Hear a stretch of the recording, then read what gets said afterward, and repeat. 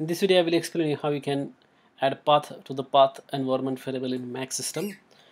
So for that you have to follow 4 steps. First step is you have to show hidden files in the home directory. For that go to your home directory and then show the hidden files. For that you can press this key combination shift command and dot or the period. These 3 keys you have to press at the same time, and then those hidden files will be displayed. Once hidden files are displayed, next step is to check that bash profile file exists or not. If it is not there, you have to create that bash underscore profile file. And once you create that file, what you have to do is you have to add this line: export path is equal to dollar in the curly brackets path colon and followed by actual path you want to add.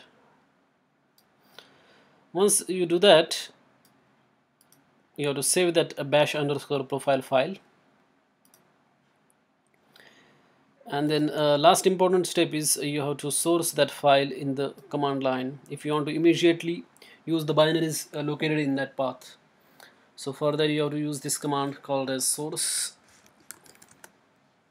dot bash underscore profile in the command line.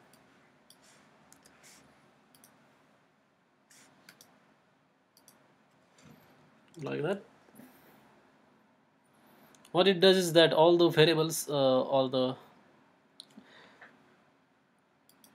lines that are there in this particular file will be executed, and path variable will be updated with the path that you have added, and then you can access the binaries that are there in that path.